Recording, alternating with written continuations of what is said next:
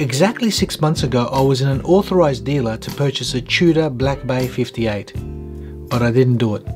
I purchased this instead.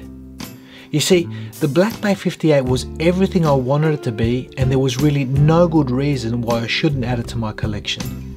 But this watch was just to the side and I couldn't stop looking at it. Then I made a huge mistake and I put this watch on my wrist. It took me 35 minutes of walking around that shop with this watch on my wrist before I finally convinced myself I didn't need it. I shouldn't buy it. There's no place for this watch in my watch collection. Leave it, let it go. So I let it go. Fast forward 6 months exactly, that's today. This watch is now mine. It's very beautiful, it's very controversial. Let's check this thing out.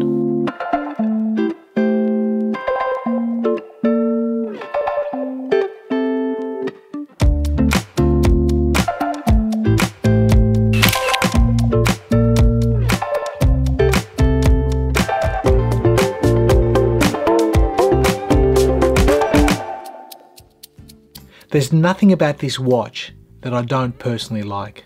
And yet, after I examined my heart, the biggest contributing factor to convincing me 6 months ago that I shouldn't buy this watch was wearability. I listened to rumours and other people's opinions and based my decision back then not to buy this watch on their opinions. But I didn't listen to my own heart. You see, my engineering background has always made me a problem solver. I love solving problems. And for me, this Tudor P01 only had one problem that needed to be solved: wearability. This hybrid tan leather rubber strap that this watch comes with is really well designed. With its ceramic bearings, robust profile, it looks like it can easily go the distance. It really does. But wearability wise, it felt a little out of place on my wrist. Yet the watch head itself was beautiful. Coming in at 42mm case diameter with a case thickness of just over 14mm, that lug to lug distance of 55mm, technically on paper, this watch should fit a man with a wrist size of 7 inch and upward. So technically I should be able to pull this watch off, and I did. In the shop for 35 minutes I couldn't take this watch off my wrist, it just worked. But there was something missing. Although it sat well on my wrist, I felt deep in my heart that this watch not only wanted something more, it needed it. For my way of wearing and enjoying watches, I needed a strap option that provided great comfort, but also suit the character and styling of this watch. Everyone who's been following my channel knows me and knows very well that I love changing up straps on watches.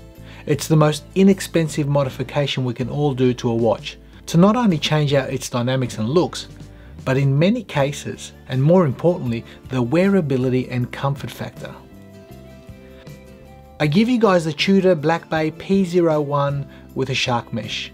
It's got a nicely milled clasp, dual locking system, and it works.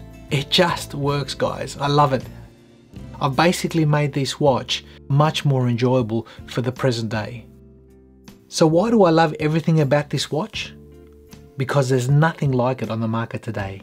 Not only because of its unusual design that Tudor put forth to the US Navy. It was a watch that was trying to fix a bezel problem that all the watches of that period had. No, not because of that. The fact that this watch was not selected by the Navy, a failed prototype of sorts, and a very good one at that, but failed nonetheless. You see, the fact that Tudor decided to do something in history that no other manufacturer has done before or since, that's made this watch very, very special. They've basically put into production a failed prototype. For us mere mortals, non-Navy SEALs, non-Special Forces, we can appreciate this thing, and for a small season we can acquire it and we can add it to our own personal collection. You see, in the area of coolness and X factor, this thing is an 11. Seriously, whether you love this watch or whether you hate this watch, there's no getting away from the fact that Tudor, the little bad brother of Rolex, has gone and done something very, very cheeky. And in doing so, they've created waves in the watch community and plenty of them. Personally, I say, Good on you, Tudor. Good on you for having the guts to stick to your motto. To boldly go where no man has gone before. Oh, hang on, that's Star Trek. Born to dare. Well, I might have got the motto wrong, but there's a saying, the proof is in the pudding, and I'm liking this pudding, guys, I really am.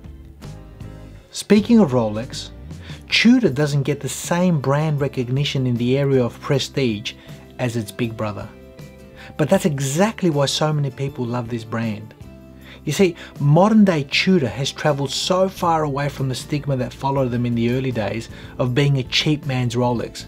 But not today, not anymore. When someone wears a Tudor watch on their wrist, people in the know, other watch collectors, not only show recognition, but respect. Because people who wear a Tudor watch demonstrate that they know and appreciate watches. And this bad boy, which I labelled the troublemaker, is the watch that has boldly ventured into territories that others dare not touch. Well done, Tudor. Seriously, well done. Now I can go on and tell you about its amazing in-house movement, which in the real world has not even gained or lost 1 second over the past 2 weeks of wearing it. I can tell you all that stuff. Or I can tell you how stunning that dial is, how beautifully designed with a vintage feel that they've got out of this watch. I can even go and say that those extended lugs and the click ratcheting system with that bezel won't suit many people's wrists. They'll find it a burden. There's plenty of things to love, there's plenty of things to hate. But when the wearer, me, looks down at my wrist and I see this conversation starter, a piece of history that has brought division, curiosity, confusion, and even awe, it reminds me that there is nothing else like this in the watch world, and that's got to be a little bit special, and that's got to be a little bit unique. To me, Tudor has managed to create a modern day masterpiece. Whether it's loved or whether it's hated, it's irrelevant. It is what it is. Every morning when I look into my personal watch box to select my daily wear, this is the first watch I notice, and it always brings a smile and a warm feeling to my heart. No regrets here, guys, none whatsoever.